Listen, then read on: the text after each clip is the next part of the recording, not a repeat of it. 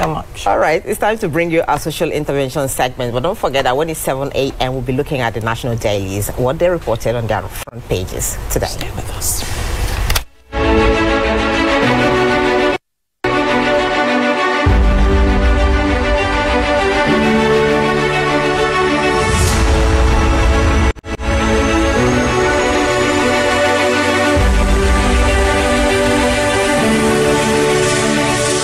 Hello and thanks for joining us on Perspectives in Politics. I am Oge Ihimekwen.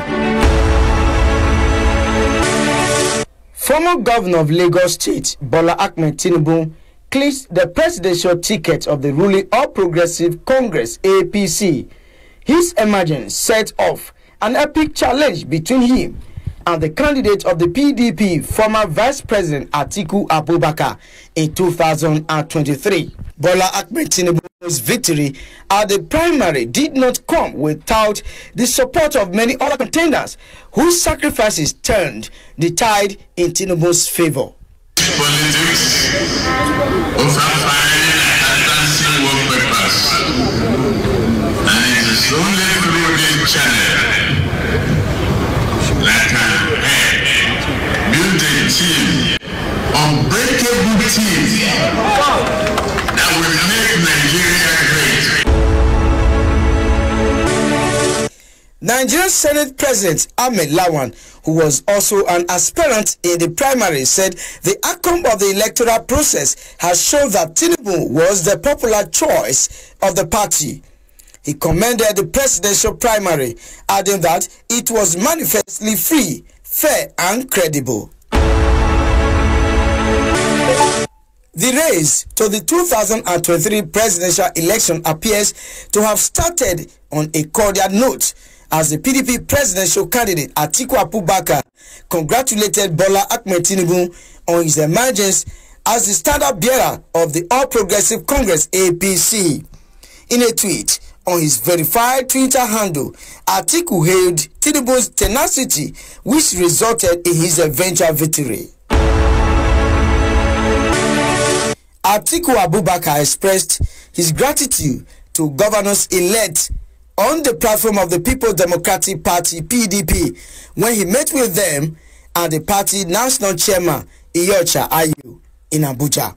Sokoto State Governor Aminu Tambuwal, who addressed the media after the meeting, described the meeting as fruitful and another step towards the party's victory at the presidential election next year. We've discussed about cooperation, collaboration, and prosecuting a very, very successful electioneering campaign that will result into victories for the PDP at various elections from State Houses of Assembly, National Assembly, governorship, and the presidential election come February 2023.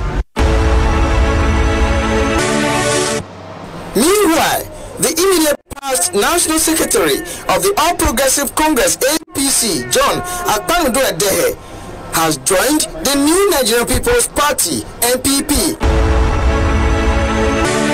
Former Governor of Kano State, Rabiu Musa Kwangwaso, becomes presidential candidate of the new Nigerian People's Party (NPP) to contest the 2023 elections after Olufemi Ajaji stepped down to support him.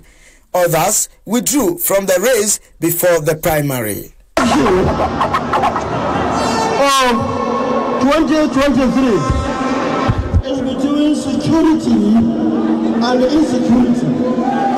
And I can assure you, with the political will from the Commander-in-Chief, what is happening in this country will be a thing of the past. The national chairman of the Labour Party, Dan Wanyao, emerged the presidential candidate of the party to contest the 2023 general elections during the national convention and presidential primary held in Abuja. That I've been given more responsibility to go back to the drawing table to work, because Nigeria needs work. We have to work hard to re-engineer the system.